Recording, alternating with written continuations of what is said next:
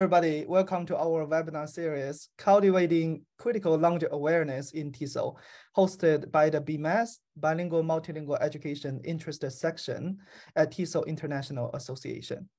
My name is Zhongfeng Tian, the current chair of the MEIS. I'm really excited to host today's webinar. And our chair-elect, Nashia from the University of Auckland, is also here with us today. You want to say a quick hi? Hi, everyone. Really excited to be here. I'm joining in from New Zealand. So to give you a bit more information about our interest section, we aim to support and promote all multilingual learners' linguistic repertoires and multiliteracy skills as fundamental to the acquisition of a second or additional language. We believe that additive and dynamic approaches must be endorsed and implemented in educational institutions in the interests of students from diverse backgrounds. We support the opportunity and the right of all individuals to develop, construct, and maintain a diverse range of cultural, linguistic, and literate repertoires of practice. And we work to foster collaborative relations of power and address inequitable power relations in society and empower minority students to use their own repertoires of practice. So why cultivating critical language awareness in Tesol? First, the landscape and profession of Tesol has been constantly evolving. An increasing attention has been paid to recognizing the linguistic diversity of world Englishes, moving away from the so-called native versus non-native dichotomy and questioning structuralist ideologies of language standardization. In Tesol teaching and learning, we see the need for more humanizing practices that value multilingual learners' local realities and fonts of knowledge, and bring in voices and representation of racially, culturally, and linguistically diverse communities. Coupled with the evolving Tesol landscape is a rapidly changing world, further complicating the backdrop of English teaching and learning with a series of social and political events, such as the COVID-19 pandemic, racial justice movements, and global migration and refugee crisis. Faced with the evolving Tesol landscape situated in today's changing world, we believe that it is more important than ever to cultivate space for criticality and critical perspectives in Tesol as a means to fight for social, racial, and linguistic justice. So therefore, we organized this webinar series, Cultivating Critical Language Awareness in Tesol, which features 3 emerging and early career scholars' work with 1 webinar per month from January to March. Each webinar will be recorded and will last 60 minutes. Please keep your mic muted during the presentation and turn off web cameras. If you have a question or comment, we invite you to enter it in the chat during the presentation, and the presenter will address your question at the end. All participants in today's event will have access to the recorded version, which will be available within 1 week after the live event. So now, without further ado, let me introduce the first speaker of this webinar series, Dr. Ana Mendoza. Dr. Ana Mendoza is assistant professor in the Department of Linguistics at the University of Illinois at Urbana-Champaign, USA. Her research interests include bi- and multilingualism in K-12 education, use of students' other languages in English medium instruction, classroom discourse analysis, and critical applied linguistics. The title of her talk today is Critical Language Awareness in the Tesol Classroom. What is it and what does it accomplish? Anna, the floor is yours. Hey, let me try to, hopefully it was working like it did earlier. Can everybody see my screen? Yes? Is it good, Zhongfeng? Yes, yes. Yeah, okay. So thank you everybody for coming to support my presentation today. And I also want to thank Zhongfeng and Nasha for this excellent and actually a very great privilege to be able to address an audience on such a platform. I honestly must admit that this is my first talk of this with this size audience in my academic career. So honestly, I'm a little bit nervous, but here goes. So I will put my timer on for the maximum of 30 to 40 minutes. I think it should be around 35 minutes. As you know, I'm Dr. Ana Mendoza. I'm an assistant professor of sociolinguistics and Tesol at the University of Illinois at Urbana-Champaign in the Department of Linguistics. And in this presentation, I'm going to follow the outline that I was given. I will first define critical language awareness and talk about why it matters to Tesol. And I've chosen that first question to take up the bulk of the presentation, to be the crux or the central part of the discussion. What is it and why does it matter? I think that might be useful as I'm the first speaker in this series. And then in the last 10 minutes of the presentation, I'm going to talk about from a personal perspective, what's brought me to this work, how my research and teaching addresses critical language awareness in Tesol, and how we can engage in the work moving forward, including any recommended resources. So without further ado, I will first try to define critical language awareness.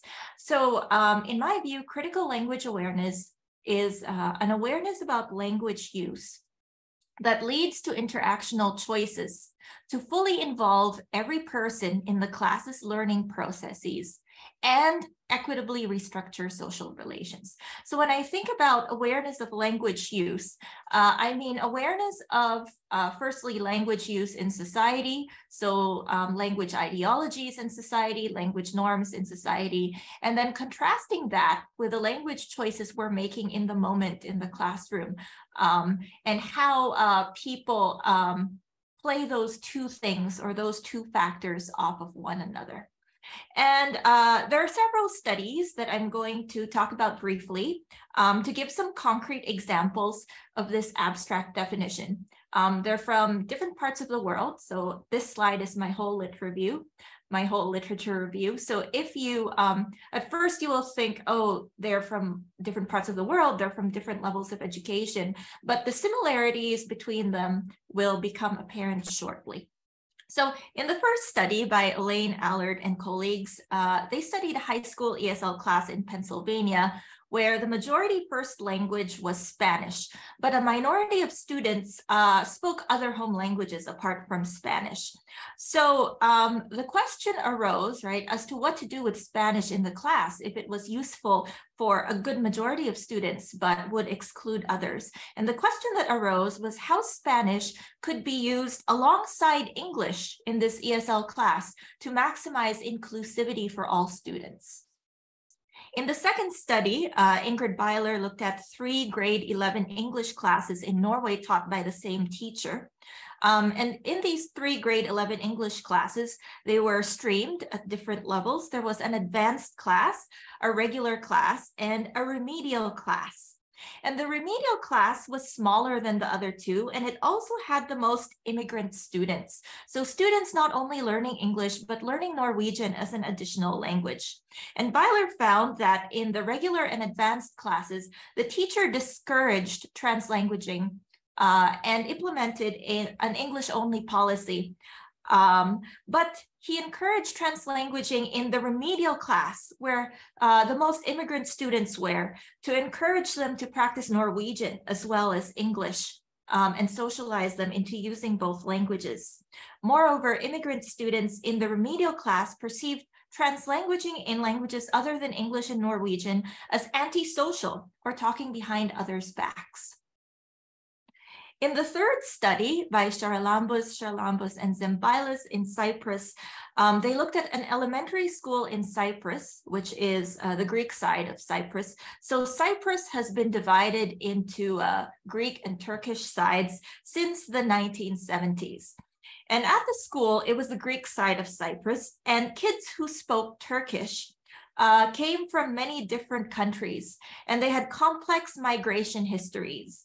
But these children feared speaking Turkish, even if they weren't necessarily from the Turkish side of Cyprus, because it was constructed as the language of the enemy.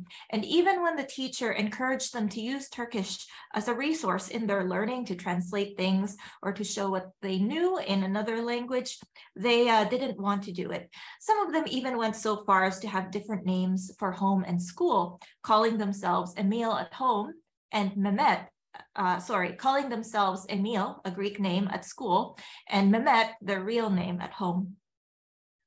In the fourth study, Patricia Duff studied a high school social studies class in Vancouver, Canada, my hometown. In this class, the English monolingual teachers were not used to teaching students whose first language was not English.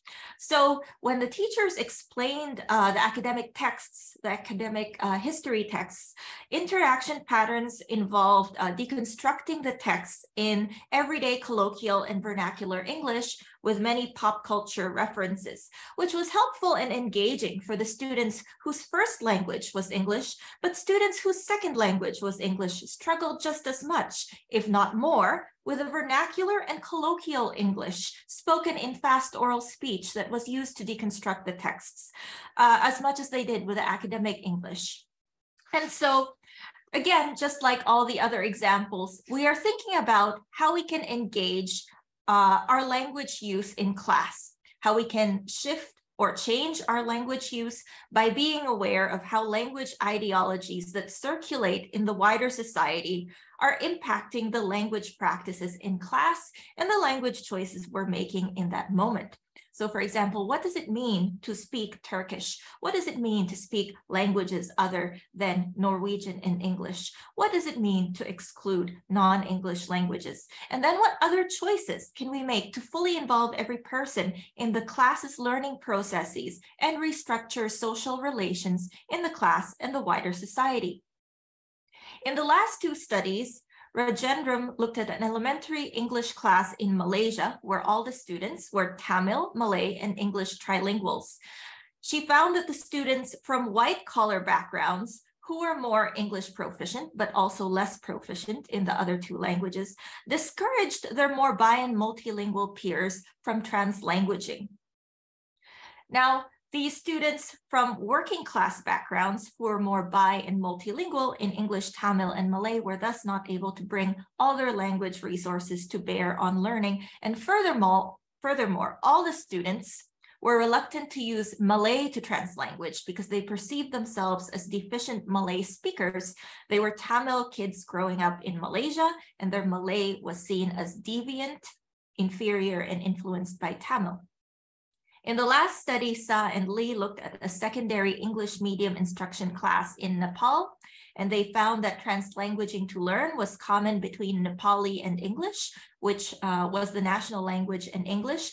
But teachers and students avoided bringing their other first languages to bear on learning, including Gurung, Limbu, and Newari, which are indigenous, regional, and tribal languages.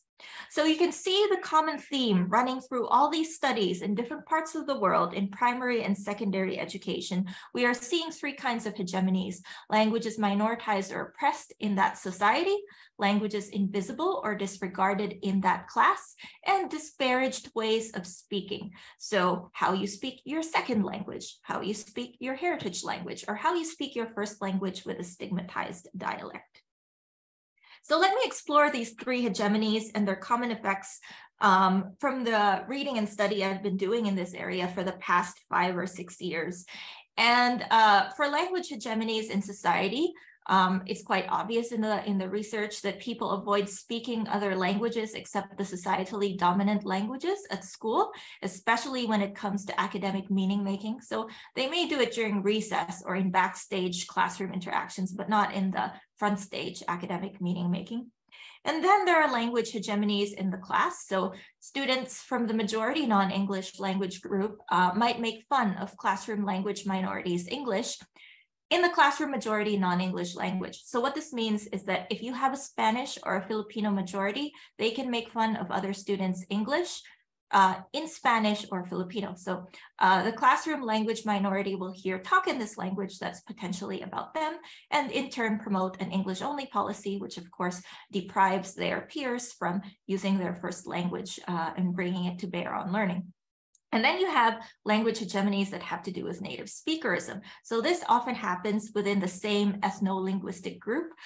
Students compare themselves to each other. So English dominant people make fun of newcomers' ways of speaking the societally dominant language. So for example, in the UK, if there are students of Indian background who have grown up in the UK, they may make fun of the accents of newly arrived peers from India. In turn, the newcomers feel bad, so they make the English dominant long-timers feel bad about the ways they speak their heritage languages.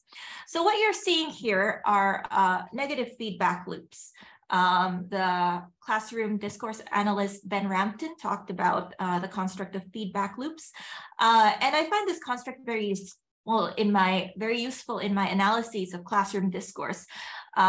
It's the idea that because I make you feel bad about your ways of speaking, then you'll get defensive, and then you'll assert your strengths and other ways of speaking, and then you might make me feel bad about my ways of speaking.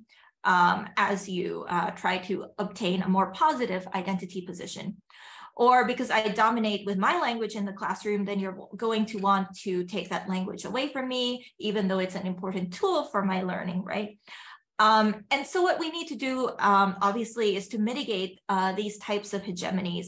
And for me, it's not just about promoting other languages in the class apart from English, but taking into account and seeing what it is that people do when all these languages are brought to bear in the class's social life. What do we need to do to create a welcoming, inclusive, and safe space for one another? And I found that this challenge was addressed in 2001 by an educational scholar named Christian Faltis in a book called Joinfostering. And in this book, Faltis talked about 5 principles for effective teaching in multilingual classrooms. So those were active participation of all students, everyone socially integrated to foster active participation. Oh, pardon me, I think I lost my slide there. Just give me a second. Yeah, so he talked about these 5 principles: active participation of all students, everyone is socially integrated to foster active participation, and language learning is deliberately integrated into content activities. And those are 3 principles that I found to be less controversial. Very few teachers would disagree with those. Actually, I don't think any teachers would disagree with those. But the more controversial principles are things that I find in the literature and in my own ethnography is that relatively few teachers do. So relatively few teachers involve family and community as partners in learning and see their language and literacy practices as from an asset-based perspective rather than a deficit-based perspective. So seeing their funds of cultural knowledge as useful resources to help them learn the target language and content at school, rather than seeing these as hindrances or barriers. And few teachers would actually engage in critical language awareness and consciousness raising, which is having critical discussions about language inequalities in society, right, which can get awkward, but which I think are essential. So I arranged Faltis's principles in this gamut. And I note that all teachers actively support principles 1 to 3, but few actively support principles 4 to 5. And then I wonder, are all students going to fully involve themselves and each other in activities 1 to 3, using their whole language repertoires, including languages minoritized in that society, languages minoritized in the class, or minoritized ways of speaking languages like dialectal user, second language user, heritage language user? So obviously no, right? Unless principles 4 and 5 are implemented. If you do them, I think students will take part in principles 1 to 3 differently. So I've talked about these types of hegemonies and how they might be addressed by principles 4 and 5, right? So if teachers implemented the fourth principle, right? Placing all languages on the same footing by decorating the classroom walls in all students' languages, having class projects with all the languages, making students learn phrases in each other's languages. If teachers elicited and learned about class minority languages and cultures, and if teachers translanguaged between all their languages, including indigenous, tribal, regional, ethnic minority languages, stigmatized dialects, and invited students to do the same. And then at the same time, if teachers had critical discussions about linguistic discrimination in their society and the global hegemony of English, and how certain languages, dialects, and culture-specific literacy practices are not seen as intellectually valid ways of inquiry, and they had critical discussions about native speaker discrimination or native speaker standards in all languages that students speak. I think that it would get more student buy-in for principles 1 to 3. Okay, I think the result would be the active participation of all students, principle 1, because then if you do this, the students at the periphery of the class, the linguistic and cultural periphery, would be less likely to disengage because they see teachers making an effort and framing their funds of knowledge in a positive way.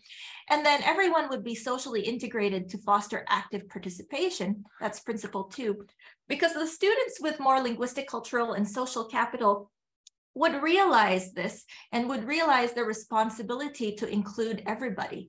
And then if the students with more capital include the students at the periphery and the students at the periphery don't disengage, and it's easier and more pleasurable for the students at the center to include them, then you get positive feedback loops. So I think what I get from joint fostering is the practical implementation of critical language awareness.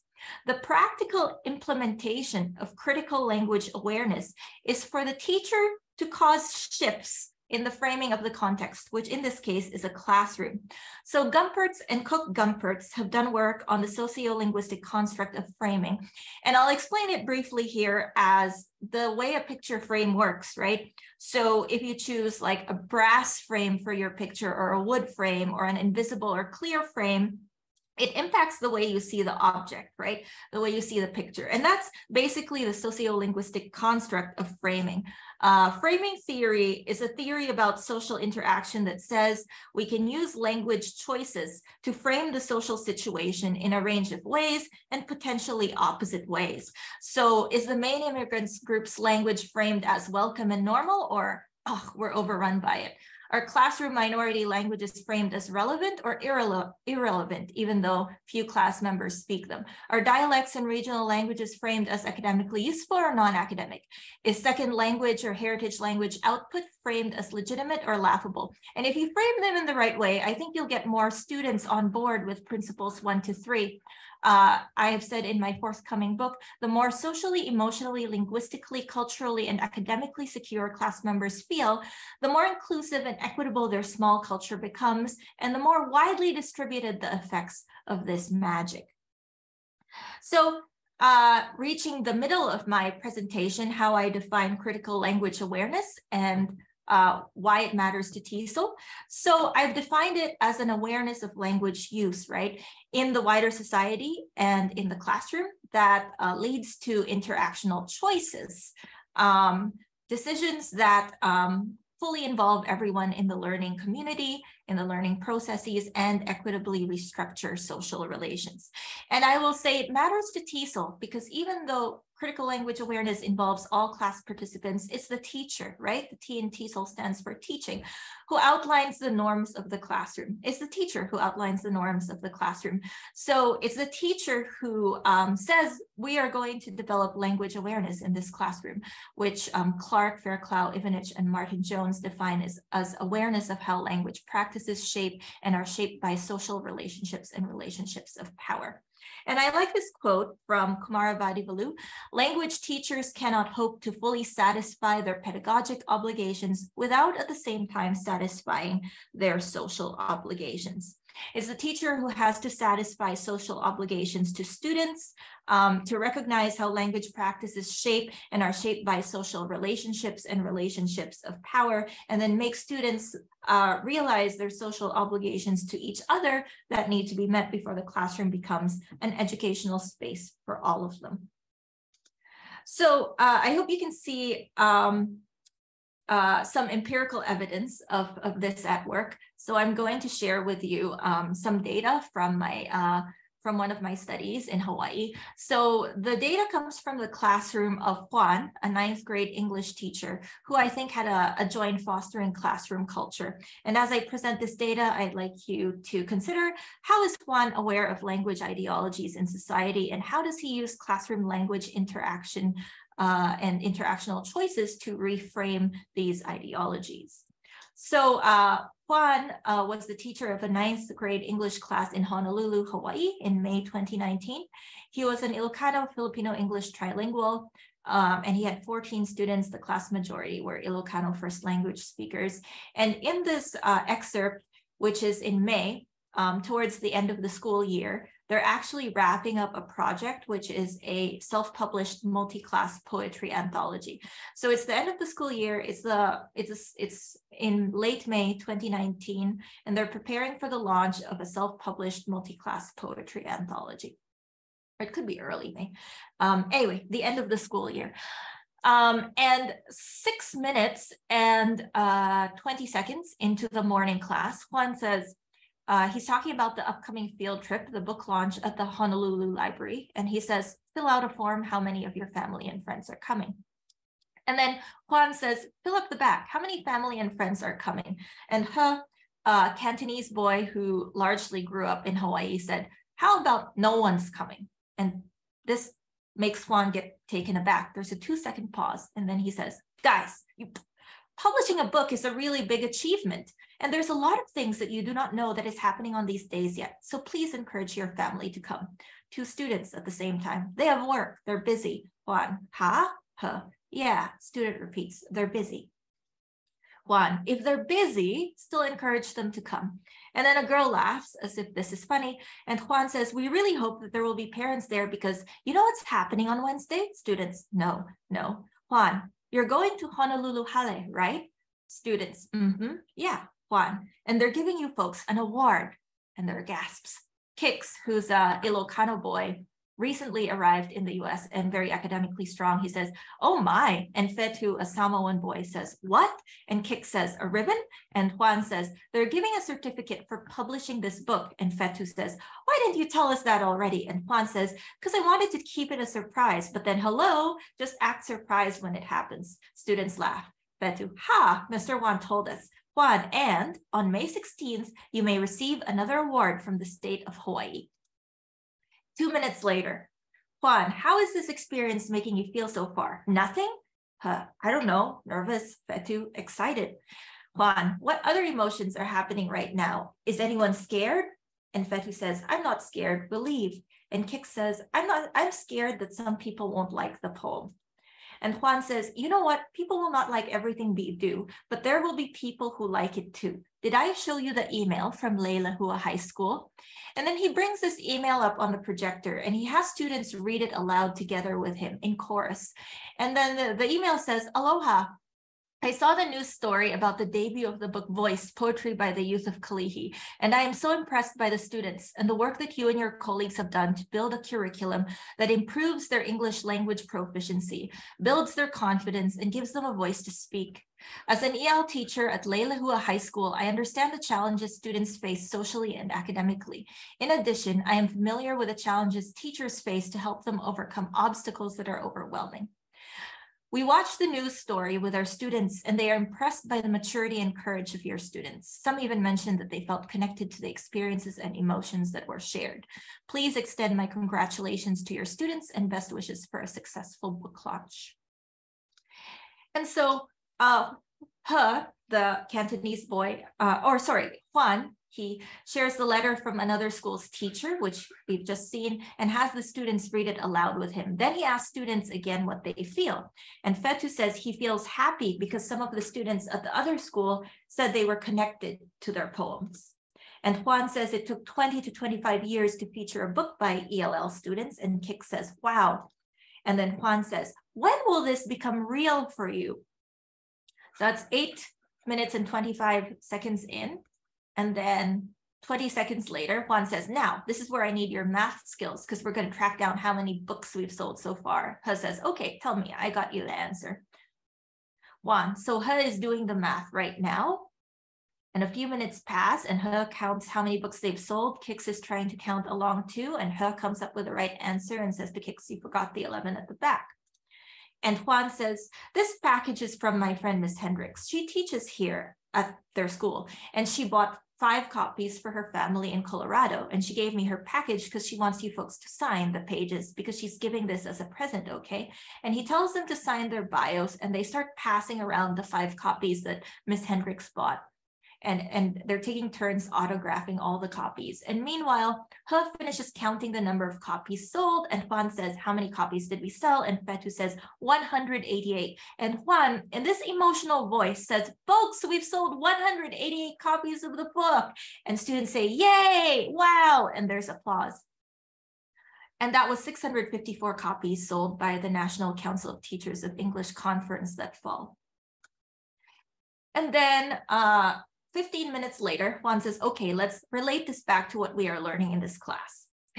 Are we successful? He says, yes. Kik says, yes. Juan says, in taking the role of a writer, because we learned about writers, right? Writers have a, what is the P word? They have an author's, one student, then another says purpose. They have an author's purpose. Okay. And they have an A. What is that A word? Not the bad word. Students laugh. What do you call that? They have a purpose for their awe. And Fetu says audience, right? And Juan says, are we successful in achieving that? And students chorus, yes. And that's 100% related to official curricular aims to learn about purpose and audience and so on. And Juan says, how do we know we're successful in achieving an author's purpose for our audience? And Kik says, because our purpose was to write our poems to make people read it. And people are already emailing and buying the book. And Juan says, okay, people are already emailing us that they're connected to the experiences and they're buying the book. What else? 5-second pause. Anything else? How do we know we're successful in achieving this purpose? And Eufia, who's an Ilocano girl, says, the emails that they're sending to us. And Juan says, the emails that people are sending to us. Right. What kind of people have we touched so far? And Eufia says, like the highest. And He says, like authors. Juan says, authors. And He says, editors. And Juan says, okay, editors. Kik says, teachers. And Juan says, teachers. Aaliyah, an Ilocano girl who grew up in Hawaii, says superintendent. And Juan says the superintendent sent us an email too. And Kik says the doctor, the one from Juan, the Board of Ed, right? Dr. H, who's a professor of education. Okay, Eufia, principal, Juan. Students too, right? And Fetu, the Samoan boy, says, yep, Eufia, principal, Juan, principals, vice principals are coming on our event. Teachers are coming. So what does it say about the project? And He says it's successful. And Juan says it is successful so far. And someone drums rapidly on the table and He says, drum roll. And Juan says, honestly, all of us are overwhelmed because you guys don't see a lot of the things that are happening, but we wish that you folks are more involved too, but it's going really crazy. It's going really big. So I hope it's starting to become more realistic as we approach our field trips. And then again, he starts talking about the logistics of the field trip. So I hope you can see how the field trip was initially framed by the students based on common sense and what sociologist Pierre Bourdieu would call habitus, the default framing of the situation that's given their prior experiences, given what they know about the world. But then Juan reframes it both through his classroom language use and through his actions, through the discourses he's bringing in, through evidence that he's marshaling and providing. And so these, I think, are principles 4 and 5 at work. So I've spent most of the talk just addressing the first question. So I said I would spend the last 10 minutes talking a bit about myself and how my research and teaching has addressed CLA in Tesol, as well as any recommended ways to move forward and recommended resources. So I do believe that teachers need to lead the class to reframe these default discourses as, again, to fully involve everyone in the classroom's learning processes and restructure social relations. And of course, they need to collaborate with one another. So there needs to be relationships built up between teachers as well. And so what's brought me to this work is what I've realized about teachers and teaching and the relationships teachers also need to have with one another. And I think the more teachers themselves are labeled from a deficit rather than asset-based perspective, second language English speaker, monolingual English speaker who doesn't have much multilingual or multicultural knowledge, person from a working class background who doesn't belong in the academy, intellectual with no life skills. I've purposely picked opposite things here because no matter where you are, someone can say something negative about you, right? We all have vulnerabilities. Not to mention teachers being outsiders to educational and applied linguistics theories. How can they emancipate students to take on new possible identities if they themselves cannot grapple with and transcend their own vulnerabilities and negative identity positionings in bi and multilingual education research and societal discourses? Anxiety and defensiveness on the part of one classroom participant breeds more anxiety and defensiveness on the part of others, especially if they are coming from the teacher as the head of the class. So that's a quote from my upcoming book. And I think that's what really has brought me to this work, what drives me to carry on with it. And in terms of how my research and teaching has addressed critical language awareness in TESOL, I would say that my research argues and illustrates that critical language awareness is a process that requires the cooperation of all classroom participants, but it's led by the teacher. So my goal is to show how teachers through empirical research, like what I've just shared with you, is that they need to define one of their primary roles as shaper of the classroom environment so that everyone fully engages in joint fostering and manages their classroom talk and the ways in which they construct their identities through this talk in ways that are sensitive to the emergent and socially constructed identities of others. So teachers are also responsible for giving each other positive feedback loops, right?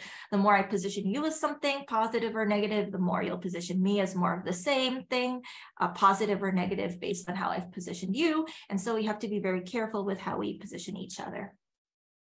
And how to engage in this work moving forward, I want to conclude with this sentence of going beyond teaching methods and strategies that we talk about quite frequently and thinking about the social relations, instead thinking about the social relations we need to foster to fully achieve our learning aims. But by learning aims, of course, we don't just mean what's in the official curriculum. And these would be my recommended resources for critical language awareness, top 3 book picks. There's Negotiating Language Policies in Schools, Educators as Policymakers, a collection of studies edited by Kate Mencken and Ophelia Garcia, which was reviewed very positively by Jim Cummins, who himself wrote a great book that's on my shelf over here. It's called Language, Power, and Pedagogy, Bilingual Children in the Crossfire. And my top 1 books right now that I've just talked about, Christian Faltis's Joint Fostering Teaching and Learning in Multilingual Classrooms. I also recommend Voice Poetry by the Youth of Kalihi, which was the poetry anthology that was discussed in the empirical data that I presented in this presentation. Please consider buying it, ordering it on Amazon. It would also be excellent if you're teaching language arts or ESL courses to high school English language learners, especially in an English dominant country. And please also consider checking out my forthcoming book, which is 50% off in the month of February. It will be printed on February 28th. So if you order it in advance, before it's printed, you can get 50% off with this code over here. And it is called Translanguaging and English as a Lingua Franca in the Plurilingual Classroom. So I've done a study of high school English classrooms, 2 high school English classrooms in Hawaii, and I've explored how students' languages as well as English as a lingua franca, both of those things can be used together to create an inclusive and equitable classroom culture. What gives rise to negative or positive feedback loops and how to manage them. And also, finally, please check out my blog on bi and multilingual education, which had 16,000 visitors in 2022.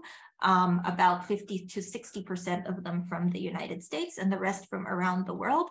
I've blogged about critical language awareness, translanguaging and transformative pedagogy, language versus literacy. What every teacher should know is that there are language and literacy practices that are equally skilled as the ones that are valued at school, but are not recognized or not even brought up at school. There's also majoritized and minoritized translanguaging, where some forms of translanguaging are seen as normal and desirable, like translanguaging between English and the national language, and then translanguaging that's seen as deviant or not desirable, for example, translanguaging between immigrant languages or stigmatized dialects or indigenous tribal languages that are not seen to have a place in academic institutions. So it's actually not just about promoting translanguaging, but promoting minoritized forms of translanguaging. And finally, what do pre-service teachers need to know to teach linguistically diverse classes? Based on my personal experience and an excellent study by Bilingual-Multilingual et al., what they found was that pre-service teachers don't just need to value multilingualism, because if they do, they tend to just value their own kinds of privileged multilingualism and not multilingualism as they see it in their students. So what Bilingual and all are arguing in this study I've summarized in this post is for teachers to actually value multilingualism as it manifests itself in their students. So I review, actually this year, I'm reviewing one excellent book per month, and the key takeaways from that book on bi and multilingual education. But there's around 50 or 60 posts reviewing different articles about bi and multilingual education that you can assign for course readings, and I've tried to make it accessible and engaging to read about. So please do check out my blog as well, or these references, these excellent studies that I've presented in my literature review offer a lot of food for thought as well. And thank you once again. Please feel free to check out my blog and website or email me. I'd be happy to give this talk again or something similar. And thank you very much, Zhongfeng, for this amazing and very privileged opportunity. And thank you, Nasha, and thank you everybody for attending. And hello to my parents.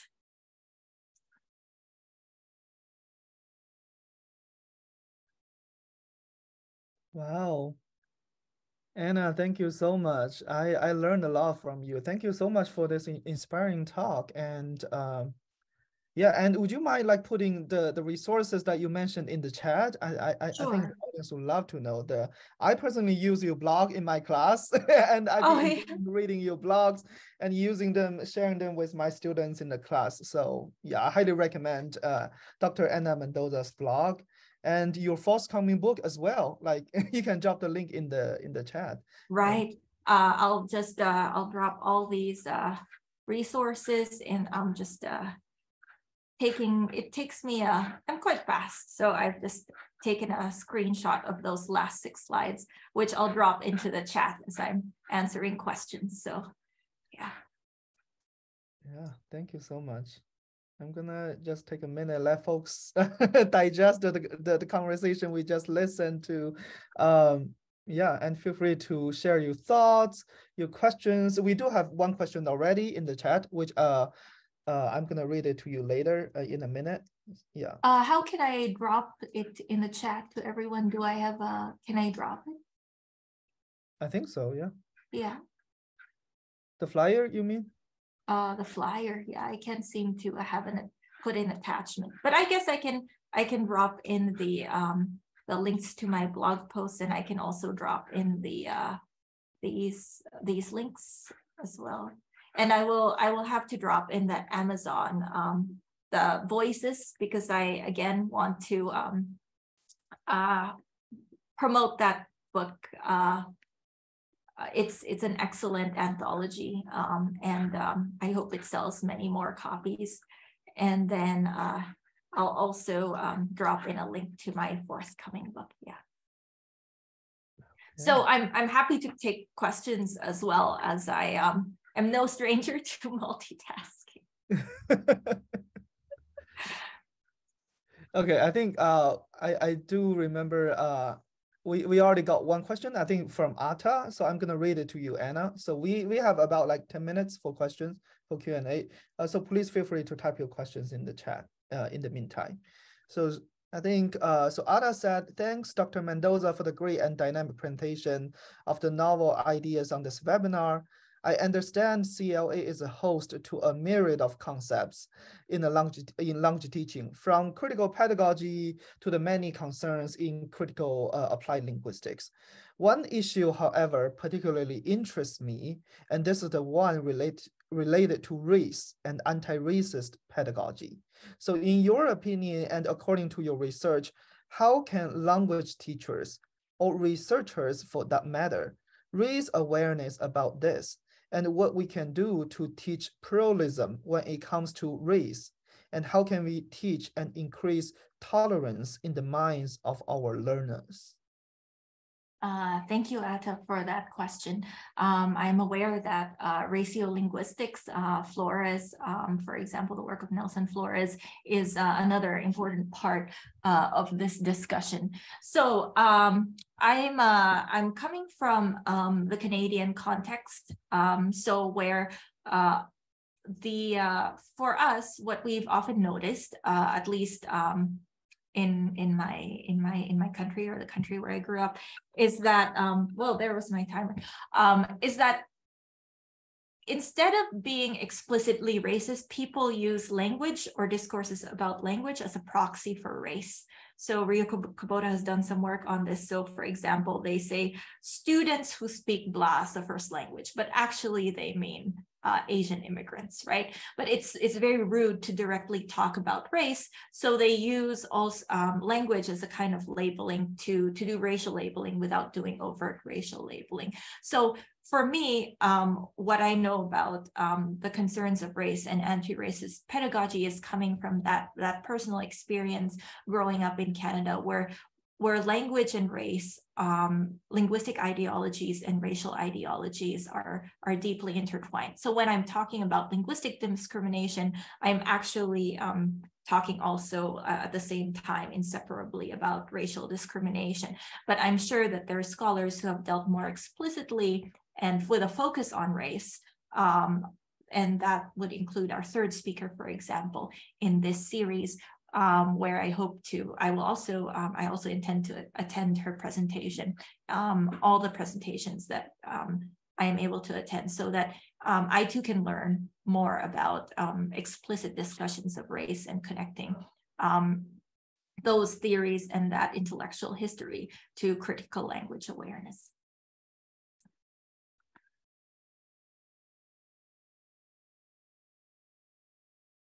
Oh, Zhangfeng, can I hear?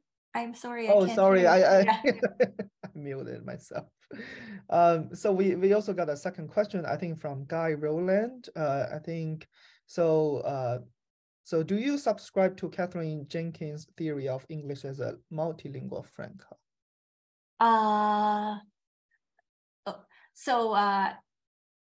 Catherine Jenkins' theory of English as a multilingual lingua franca. So actually, to be honest, this is the first time I've heard of this theory.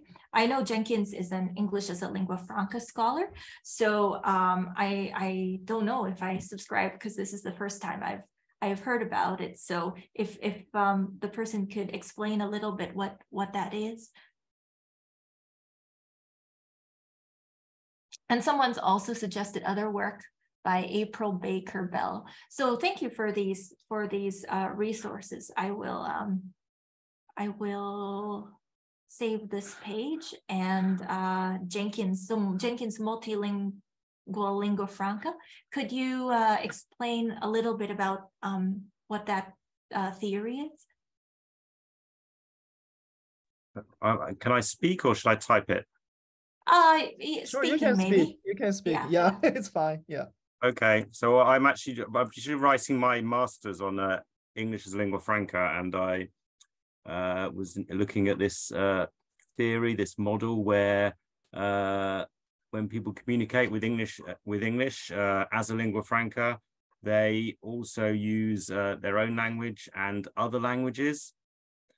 So it should be referred to, she believes, from now on as a multilingua franca, because when people use English, they're not just using English, they're using other languages as well.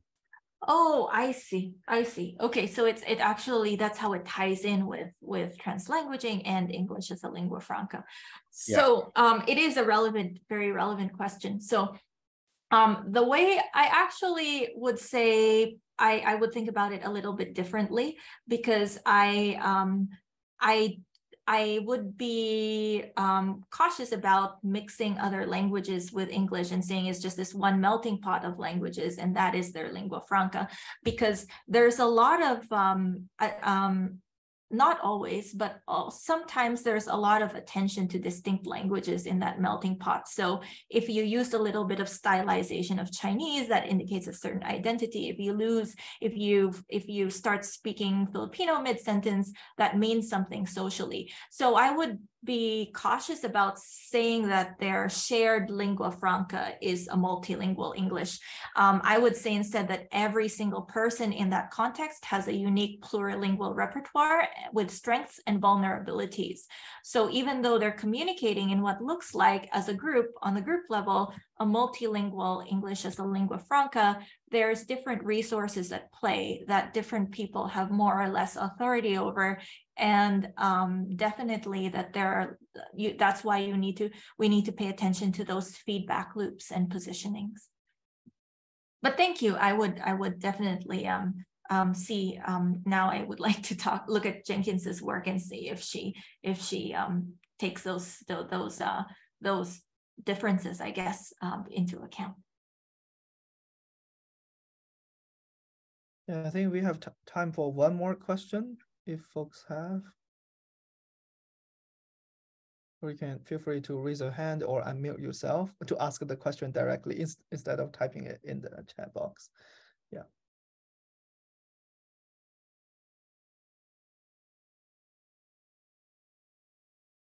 Other questions? Well, thank you for these resources. Oh, there is the Critical Language Awareness Collective. So, wow, Shauna, if I can ask, this is the first time I've seen this website. Wow, where is it? Where are you based? I hope you don't mind my throwing it in there. Yeah. So I tend to work across Tesol and writing composition studies. And so I've been doing more presentations on the writing composition side. But so I've been building this email list, the CLA Collective, for teachers and researchers interested in critical language awareness pedagogy, especially as it relates to writing and literacy instruction. It includes people who do Spanish as a heritage language. We don't have as many multi and bilingual, and I'm realizing I have not posted things on this particular interest section list, and I will start doing more of that. But if anyone wants to know more, you can sign up for the email list there, or I'll put my email in the chat. So again, especially in terms of how this applies to the teaching of writing and literacy, which is often where some of these tensions around standardized language really come to head with the expectations of what students are expected to do, et cetera. So I don't want to take any, you're doing such amazing work and I don't want to take anything away, but I thought I would just throw it in there. Oh yeah, for sure. You're absolutely right that this is the domain where it meets the most resistance. So any resources in this domain would be very, very helpful. Yeah, I totally agree. Thank you for sharing those. Not relevant, but I just wanted to say, someone said, I feel sorry even more. I missed the deadline for the MA Tesol at the University of Illinois under ban of Champaign. Why don't you apply next year? We have a full funding package. Thank you for the resources, Ada, Shauna, and yeah, thank you. I have saved those. Could you share? Oh yes, Catherine's theory, please. Yes, I should look more into English as a lingua franca. My work there actually draws more on Friedrich and Matsuda because it's interactional. It's interactional sociolinguistics. But anyway, that aside, thank you for the reading suggestions, folks. And once again, thank you so much for coming. Yeah, okay. So then I will do my job to conclude the webinar. So before I wrap up the webinar, I just want to share. So I invite all of you to attend our next webinar in this series. Dr. Paul Megan Chipolo will talk about addressing colonial lingualism in TESOL, raising critical language awareness through trans-epistemic education on February 15th at 2 p.m. Eastern Time. So you can scan the QR code or click on the link to register this webinar. And I can drop off the link in the chat later. And lastly, thank you all for being here today. If you'd like to join the BMAS team, you are welcome to email me or Nashia. We are looking for new members to join our leadership team. And if you'd like to stay in touch, we invite you to follow our Twitter or join our online forum. Thank you all, and I hope to see you next time. Thank you.